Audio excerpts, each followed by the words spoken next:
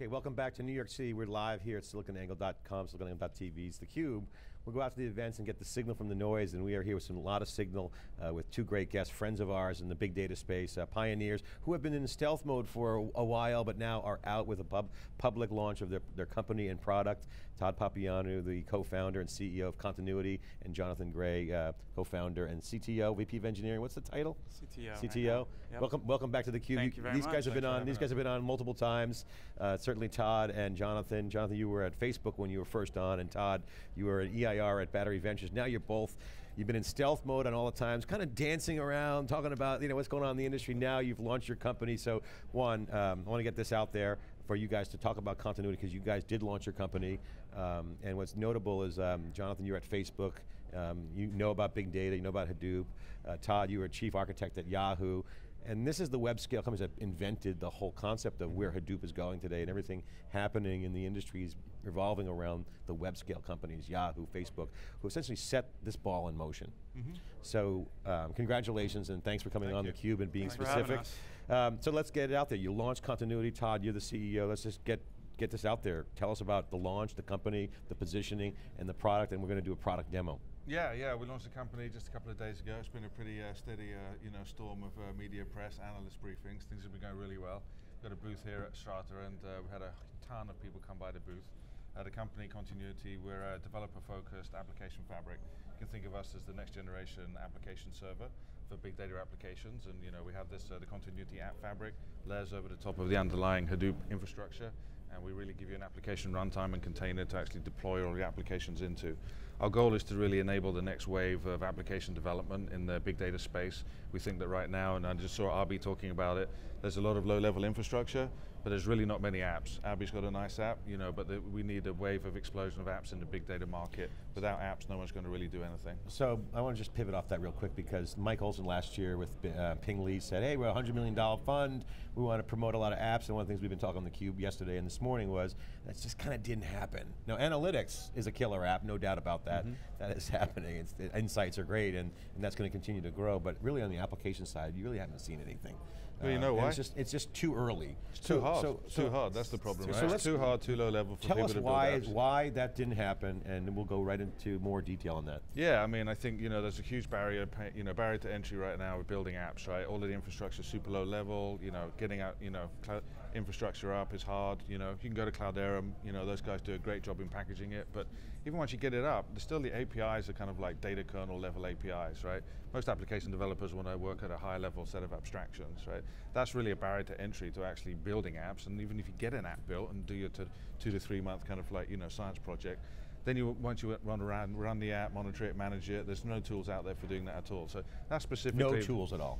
Well, that's what we say anyway, of course, right? Well, there's one new tool now, it's called the Continuuity AppFabric. Well, yeah, we're going to get to that in a second. It's an exciting product for developers. I mean, MongoDB's been very successful because it's been easy to use for developers.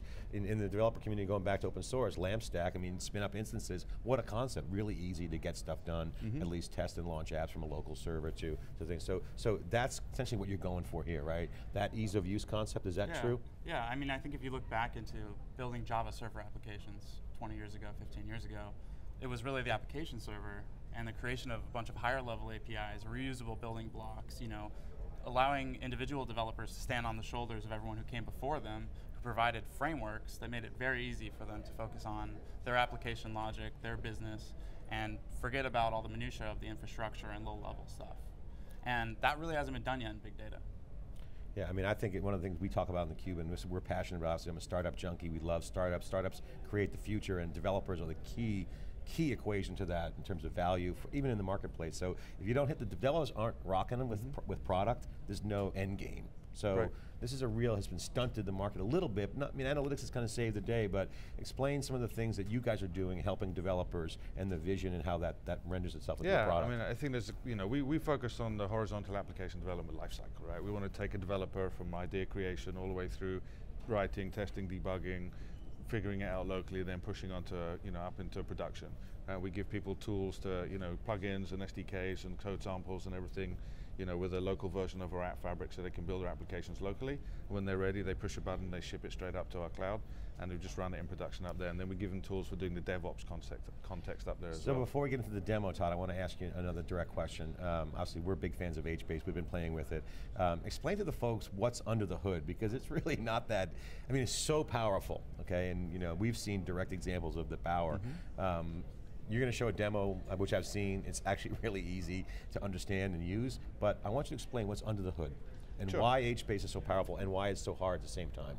Yeah, I mean, so our entire platform is built on Hadoop, HBase, Yarn, Zookeeper, the whole menagerie of the Hadoop ecosystem. And that's part of the challenge, I think, of people building applications today, which is you're not just using Hadoop.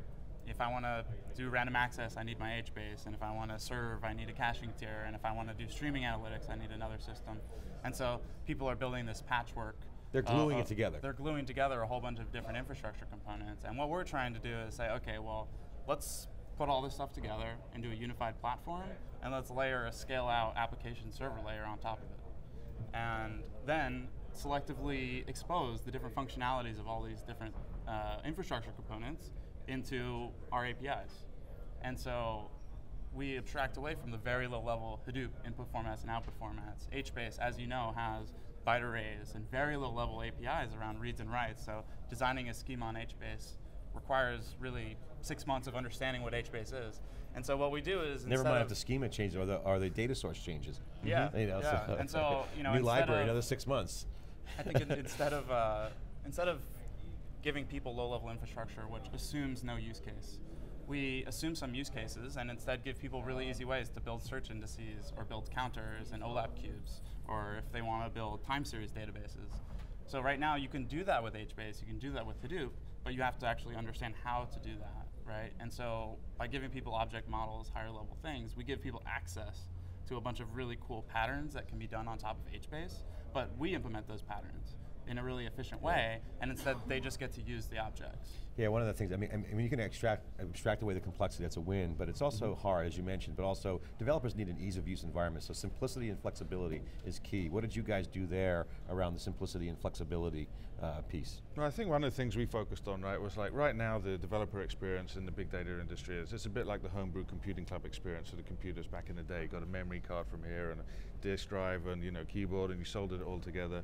What developers want is really more of the Apple or Visual Studio experience that's nicely, tightly integrated, works together. So we took all of this underlying infrastructure, laid our AppFabric on top, as John said, exposed the capabilities and did it through a unified API. And we give tools to basically, beautiful abstractions with beautiful interfaces is our kind of like key motto internally. That's what we're trying to do for developers. Awesome. Well, first of all, we're big friends of you guys and your work. I think it's a great product. We think this is going to hopefully explode and enable more developers to actually do more general purpose apps.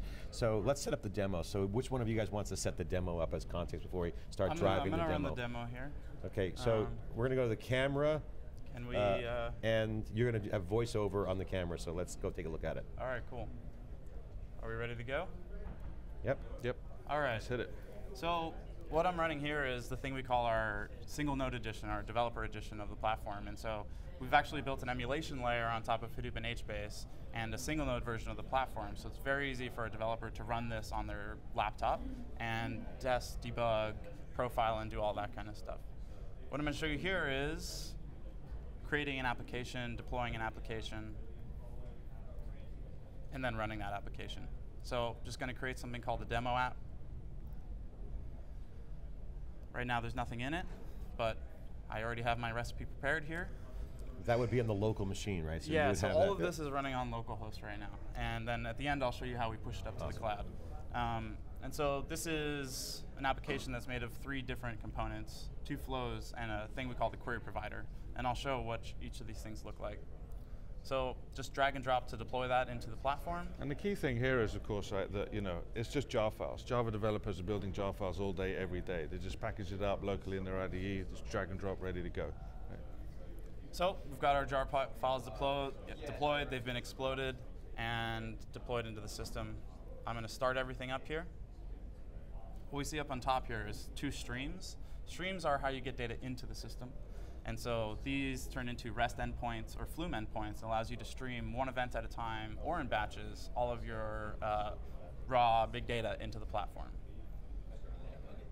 flows are our real-time stream processing engine. And so this green lozenge right here is a stream that's the input into this flow.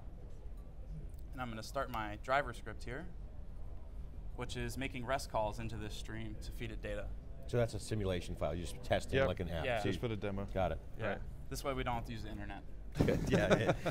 Devil's odds are in your favor right now. Internet, the conference has been a bit dodgy. Yeah, of course. So what we see here is what we call tuples, individual events flowing through our flow.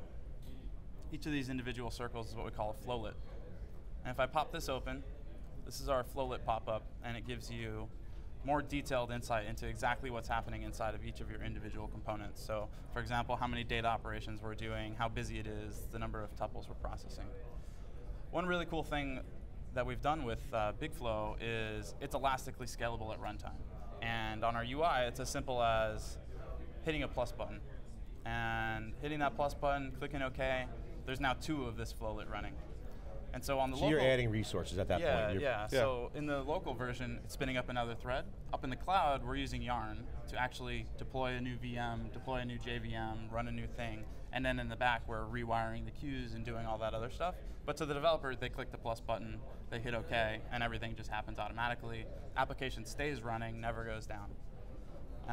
That's part of the key for our platform, right? It's like we take care of a lot of the hard work. Like everybody in the Continuuity team has built some of the biggest, baddest big data applications and infrastructures on the planet, places like Facebook and Yahoo.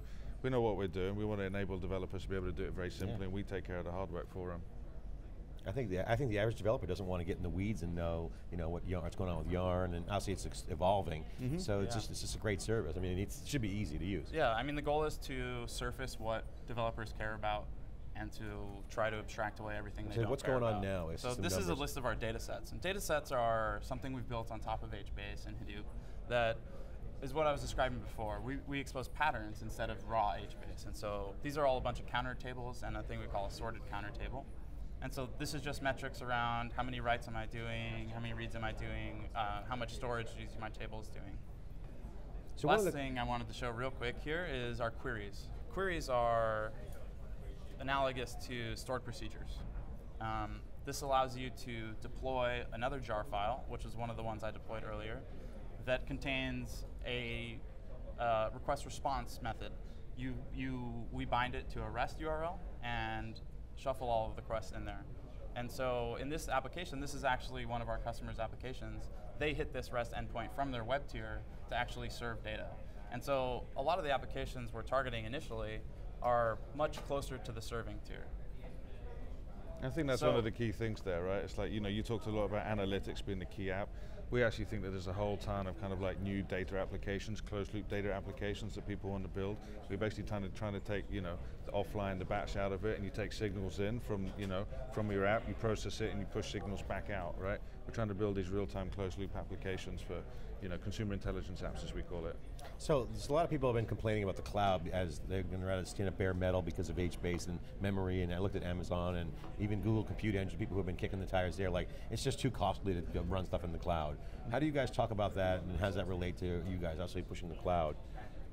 Yeah, so John's been showing the local single node developer suite, and as a developer you're writing your code and you're testing it locally, debugging it in your IDE.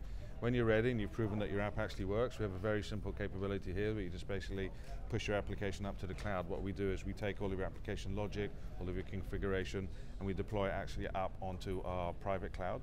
So we offer that in 2 flavors. One is we can host and operate the entire private cloud for you. It's a full HBase Hadoop infrastructure stack plus our stuff on top of it. Or you can take our private cloud edition and install it over your Hadoop and HBase installation if you have one already. So yeah, so I can build my own cloud. So to you, cloud means provisioned. It's really a PaaS, right? Yeah. I mean, we think of private PaaS, private cloud, that sort of thing, right? And we're trying to raise the abstraction level, right? So it's not a requirement. Cloud is not a requirement. You're just looking at it as an endpoint. Yeah, exactly. I think we really think about it as a developer PaaS. Wherever it's deployed, it's a developer PaaS, right? To the developer, it's very much platform as a service. They're not worried about the infrastructure. They're not worrying about how many nodes and all that kind of stuff. To them, it's a service. Awesome. Guys, final question for you guys is, what's next now that you've got, you've been funded, so you got some great big VCs, Andreessen Horowitz, Battery Ventures. Did I miss anyone? Ignition? Ignition, great firm, so tier 1 VCs. You guys obviously rockstar team. What's next? You launched the company. Is it sales? Is it ramp up the engineering? All of the above? All of the above, onwards and upwards. If you look at our website, world domination. Right? Okay. Okay, so we have Todd Papaioannou, Jonathan Gray, both technical leaders in the industry, and although Todd is the CEO, great to have you on theCUBE. Losing my mic here. We'll be back with our next guest after this short break. Continuuity, check them out, platform as a service. Hopefully increase the developer traction and get better apps out there. We'll be right back after this break. Thanks a lot.